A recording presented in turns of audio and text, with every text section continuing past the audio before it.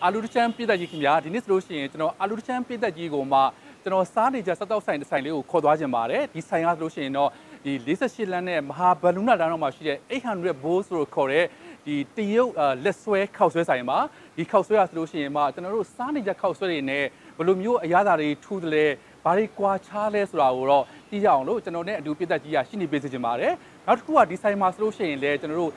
့ရဲ့အမြဲတမ်းကြိုက်တဲ့ဖက်ထုတ်ပေါ့နော်ကျွန်တော်လည်းကြိုက်တယ်ပြည့်တဲ့ကြီးလည်းအရင်ကြိုက်တဲ့ဖက်ထုတ်တွေရှိနေတဲ့အတွက်ကြောင့်ဖက်ထုတ်ရဲ့အရာသာကိုဘယ်လိုရှိလဲဆိုတာကိုမှကျွန်တော်နဲ့တူသွားပြီးတော့ညီးကြအောင်ညာကျွန်တော်နဲ့တူလိုက်ခဲ့ပေးပါဦးနော်โอเคခုရောက်နေရတော့ဒီတရုတ်ရိုးရာ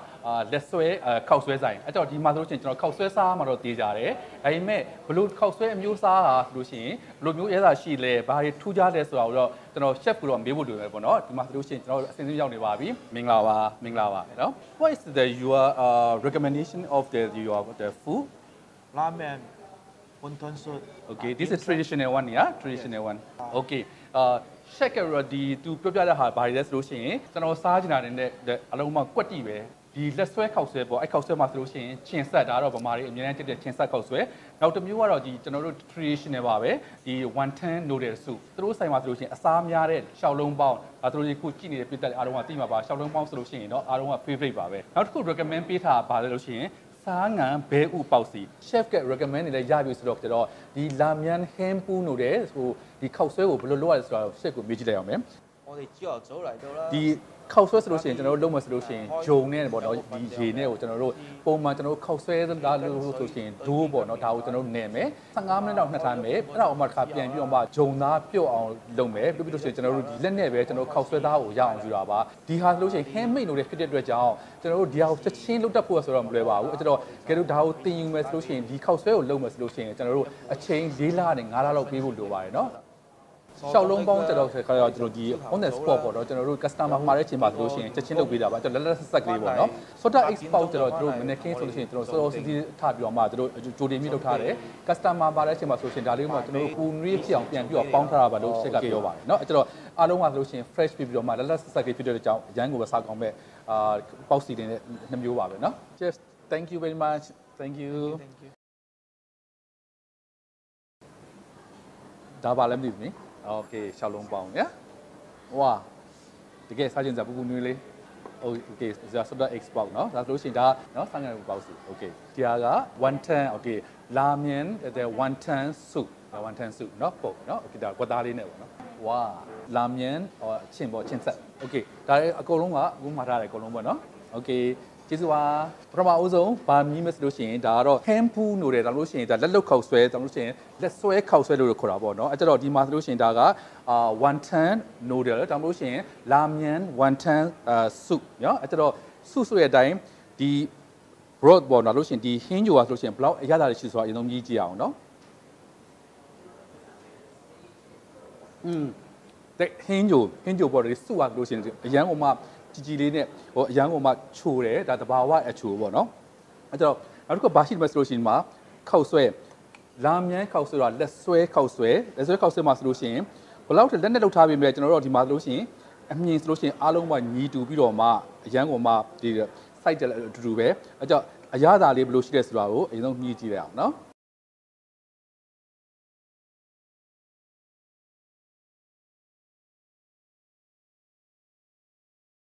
ဘယ်လောက်ထိနူးညံ့လဲဆိုလို့ရှိရင်ဒီခောက်ဆွဲရဆိုလို့ရှိရင်เนาะကျွန်တော်တို့ပုံမှန်စားနေကြခောက်ဆွဲရဲဆိုလို့ရှိရင်အရသာလည်းလုံးဝမတူဘူးဒီမှာဆိုလို့ရှိရင်တကယ်ကိုမှခောက်ဆွဲเนาะကြည့်လိုက်လို့ရှိရင်မာတယ်ဆိုပေမဲ့ဒီကပြုတ်ပြောင်းလေးနဲ့အရန်ကိုစားလို့ကောင်းပါတယ်เนาะနောက်တစ်ခုကဘာလဲဆိုလို့ရှိရင်ဒီမှာလက်ဆွဲခောက်ဆွဲပဲဒီမှာတော့ကျွန်တော်တို့ဒါဒီမှာလေးအကြိုက်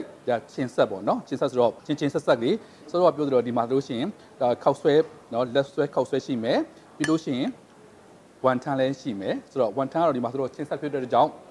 ဒီမှာမြုပ်သီးတွေတော့အများကြီးပေါ့နော်ဒါလေးကိုအရင်ဆုံးမြည်ကြည့်အောင်နော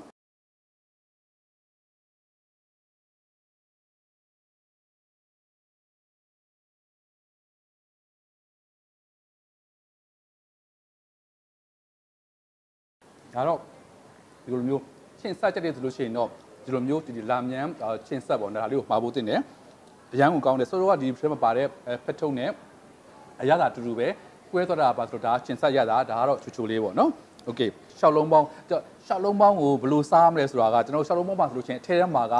ဒီအရေးပါတယ်အဲ့တော့ သတိထားမှာဗာလဲဆိုလို့ရှိရင်ကျွန်တော်တို့ဒီရှောက်လုံးပေါင်းလေးကိုပေါ့နော်ကွဲမသွားအောင်ဇွန်းထဲမှာအရင်ထည့်မယ်ဘာလို့ဆိုတော့ဒီထဲမှာအရေးပါတယ်အဲ့တော့ဒီအရေးပူးနေတဲ့အတွက်ကြောင့်ဒီထဲမှာထည့်လိုက်လို့ရှိရင်ရှာတွေပါရေးနည်းနည်းလေးအဲ့လိုမျိုးတော့ပူသွားတတ်တယ်အဲ့တော့ဘာလို့မဆိုလို့ရှိရင်ဒါလေးကိုမှကျွန်တော်အရေးလေးထွက်သွားအောင်ဒီထဲမှာထည့်လိုက်မယ်နော်ဖောက်တဲ့သဘောမျိုးပဲအဲ့တော့ဒီမှာဟင်းရည်လေးတွေထွက်လာပြီအဲ့ဟင်းရည်ကိုပဲကျွန်တော်အရင်မြည်ကြည့်လိုက်မယ်နော်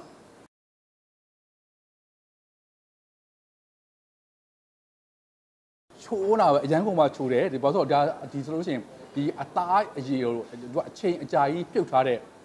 အရည်နဲ့လုပ်ထားတဲ့အတွက်ကြောင့်ဒီထဲမှာပါတဲ့ရှောက်လုံးမှာပါတဲ့ဒီဟင်းရလို့ရှိရင်အရန်ကုန်မှာချိုးပါတယ်ဒါပေမဲ့စားတဲ့ချိန်မှာနည်းနည်းလေးသတိထားမှာဆိုတော့ပြောသလိုပဲဒီလိုဇုံလေးတွေထည့်မယ်ဒီဟင်းရည်လေးကိုမှနည်းနည်းလေးဖောက်ထလိုက်အားလို့ရှိရင်ဒီဟင်းရည်လေးကိုမှအရင်တောက်လိုက်နော်ပြီးရတဲ့တပံတဲ့ကျွန်တော်ဒီဟာတစ်လုံးလုံးထည့်စားကြည့်နော်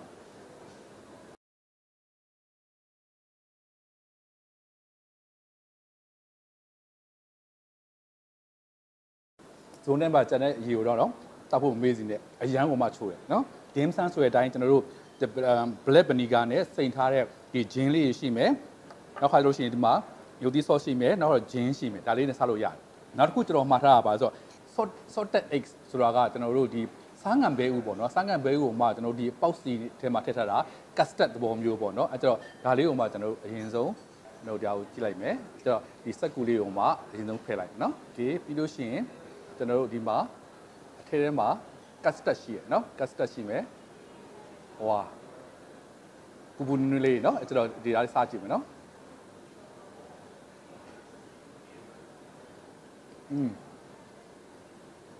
custard ကအရာသာချိုးတယ်ပြီးလို့ရှိရင်စားငံပေးကနည်းနည်းလေးငံတော့ကျတော့အဲ့အငံတက်ကအချိုတက်ကပေါက်ထားတဲ့ကြောင့်ဒီပေါက်စီရဆိုလို့ရှိရင်အရန်ကုန်မှာစားကောင်းပါတယ် custard ဆိုတာကျွန်တော်တို့ဒီ sugar တို့ခုနကျွန်တော်တို့ဗားလဲဆိုရင်ဂျုံတို့ကြက်ဥတို့နဲ့ဒီက custard ပုံစံလုပ်ထားတာပါအမှလို့ရှိရင်လည်း custard powder လို့ဆိုတာလည်းရှိတယ်ဒါလေးနဲ့ကျွန်တော်တို့စားငံဘဲအုပ်နဲ့လုပ်ထားတဲ့ဒီပေါက်စီတစ်မျိုးပါနော်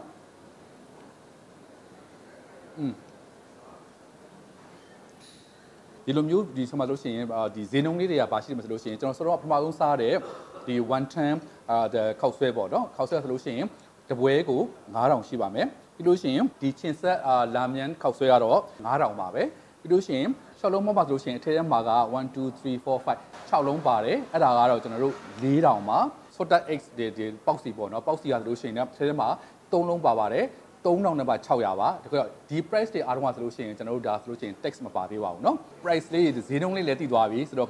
ဒီနေ့ကျွန်တော်မှာထားတာခောက်ဆွဲ2ပွဲရှိမယ်ပြီးလို့ရှိရင် dim sum က2ပွဲဒါဆိုလို့ရှိရင်ကျွန်တော်တို့10ယောက်စာတငယ်ချင်း2ယောက်စားမယ်ဆိုလို့ရှိရင်တော့ကွက်တီပဲကွက်တီတဲ့ပြင်အရန်ကုန်မှာပိုက်ပြည့်တဲ့အစားအစာတွေပါเนาะစားပြီးဆိုတော့ကျွန်တော်ဒီဆိုင်လေးအကြောင်းကိုနည်းနည်းလေးပြောပြပေးခြင်းပါတယ်ရန်ကုန်မြို့ပေါ်မှာဆိုလို့ရှိရင်တစ်ဆိုင်ပဲရှိတယ်လက်ဆွဲခောက်ဆွဲဆိုင်မှာ800 bowl လို့ခေါ်ပါတယ်အဲ့တော့ခုလိုမျိုးအသားရှိတဲ့ဒီလက်ဆွဲခောက်ဆွဲကိုစားမယ်ဆိုလို့ရှိရင်တော့ဒီဆိုင်လေးကိုလာပြီးတော့မှအားပေးစေချင်ပါတယ်ခင်ဗျာဒီနေ့ကျွန်တော်800 bowl စတောက်ဆိုင်မှာပေါ့နော်စားခဲ့တဲ့ဒီခောက်ဆွဲနဲ့ခုနဒီရှောက်လုံးပေါင်းတွေကိုမှအာလူတချမ်းပြည့်သက်များကြက်နှစ်သက်မယ်လို့ထင်ပါတယ်နောက်တစ်ခေါက်မှလည်းဘယ်လိုမျိုးအသားရှိတဲ့ဒီစတောက်ဆိုင်ကိုကျွန်တော်သွားစားမယ်ဆိုတာတော့အာလူတချမ်းပြည့်သက်များစောင့်မျှော်ကြည့်ရှုပေးကြပါဦးခင်ဗျာကျေးဇူးအများကြီးတင်ပါတယ်ဘိုင်ဘိုင်